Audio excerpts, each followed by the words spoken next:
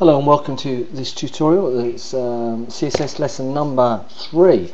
Today what we're going to be doing is formatting boxes and pushing text over a little bit. Well, let's just get on with it rather than talk about it, shall we? Okay, so what we've got here to start off with is H1 tag, CSS tutorial number 3, and then this is going to be our box title because we're going to format the div that's around it. And then we've got some text within inside here. Inside a paragraph tag that we're going to format as well. We're going to give the box background, some colour, border, everything. So let's get on with it, shall we? Okay, so here's our HTML page. I'll just zoom in this slightly. Yeah, we've got our H1 tag. We've got a div that's wrapping around all of this. And we've got a div here that's the title, and then we've got a paragraph as well with some text inside of it. So what we're going to do is we're going to format this div to be the box, and then we're going to make this a title, as I said, and then we're going to format it as well. So what we do first of all is give this div a class of box wrapper, and then give this one a class of box title, and then we're not going to give this one, the paragraph tag, a class because we can talk direct to it with inside the box wrapper. That's no problem. Okay, so and we're going to format the CSS tutorial number 3 H1 tag. Okay, so Control S save. Let's come with inside the head, style, type equals text / CSS, and we'll just pop this down here. And we're going to use internal style sheets just for time constraints. Okay, so first of all we've got box wrapper class, and let's make the box title class, and what we also need to do is talk to the box wrapper with the paragraph tag. I like to get all my classes made first and then fill them out. Basically, then it gives me a good understanding of what I need to do. So just to clarify this, we've got the box wrapper class here. Then we've got the box wrapper with the paragraph tag, which I'll explain in a minute. Then we've got the box title class here as well that we need to do. So okay, well, what we need to do first of all is format the box wrapper. So we'll say width equals 400 pixels, height equals 400 pixels, border equals 1 pixel solid, and we'll make it a black border, and we'll give it a background of F1, F1, F1, which is a dark grey, and then we'll say font family equals Vandana.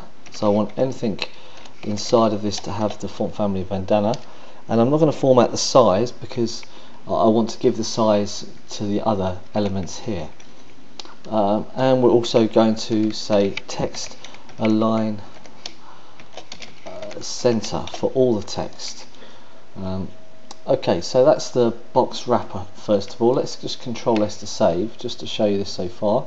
So we'll refresh it, and as you can see, it's a box with a border of 1 pixel, and it's aligned all the text to center, and it's turned the text to Vandana. So now let's format this title, shall we, to make it look a little bit nicer. So the title we've got, we want the width of 400 pixels too, okay, and want the height of 25 pixels. Now we want the color of the font to be, I want it to be white, just to show you so it stands out nicely. So white is FFF, which is the hexadecimal coding for white, and we want the text to align left, and yep, that's it. Let's give it a border bottom of 1 pixel solid black as well. So let's Control S to save, and let's go back and have a look. There we go. Okay, so the text is over to the left now. It's got the border bottom of black, and yeah, the text is Vandana. So let's now make the text bold in the title, and let's just push it over to the right a little bit so it's not flush against the side because it doesn't look very good. Okay, so what we can do with that is pretty simple. First of all, let's continue formatting the text. So I said we'll make it bold as well. And what we need to do is basically say padding. This is going to push it over to the right a little bit by having some padding within inside of it. So we're just going to say padding left, and it's going to be 10 pixels. Now, if we basically make the padding within inside of it, it's going to make our title bigger. So we have to minus 10 pixels off from the width. Okay, I'll show you what I mean. Okay, so let's refresh it, and as you can see, it moves in 10. But what that does is it actually extends the box by 10 pixels. So that's why you have to minus it off. Margin you don't have to, but padding, it extends the size of the box. Okay, well, as you can see now, I'll just zoom in slightly. Okay, so what we're talking about basically is we want to move this text down slightly because it's a little bit further to the top than it is to the bottom. And there's a way of doing that is by using line heights. So let's come back to here, and within our box title class, we basically want to use, so we first of all say line height. Now the easiest way to do this that I find is by think about how tall it is, the height, which is 25. Now what you need to do is just minus a few pixels off of this, and basically it seems to work out okay. So we'll just use 22 pixels. It's a tried and good method that I use, and there we go. It just goes down nicely to what seems to be the center. Okay, so let's just zoom out to this now. Now I don't like that this text here is the same size as this, so let's just knock it down slightly. So we've got within inside the paragraph now, because we've got a paragraph right within inside the box wrapper, and as you can see we've got a paragraph inside the box wrapper.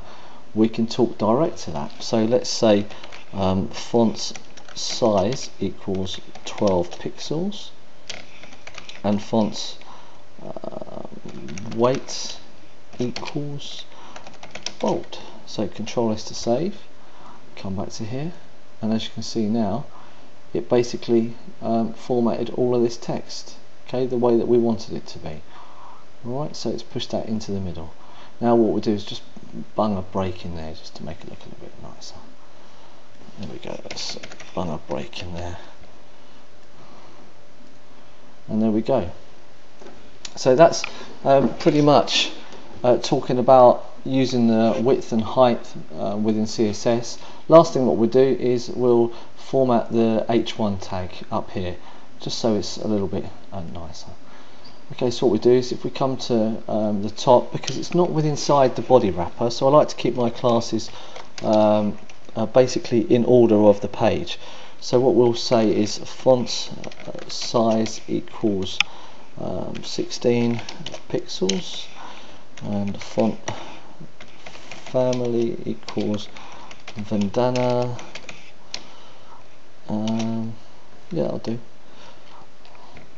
I'll come back to this, and now as you can see, now it's basically formatted the same way. Okay, now last one, just to show you because we have time, is let's give the body a background color. Whoops, background color of E1.